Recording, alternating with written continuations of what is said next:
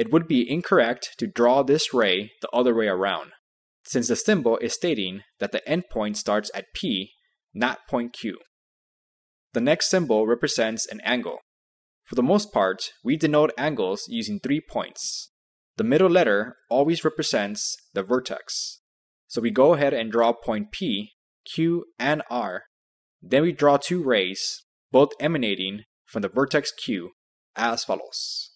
You need to make sure that the vertex is being represented by the middle letter, in this case, point Q.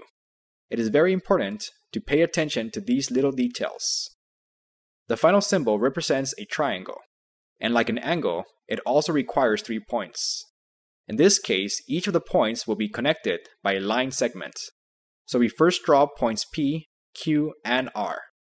Then we go ahead and connect them in the order represented by the symbol. So P connects with Q,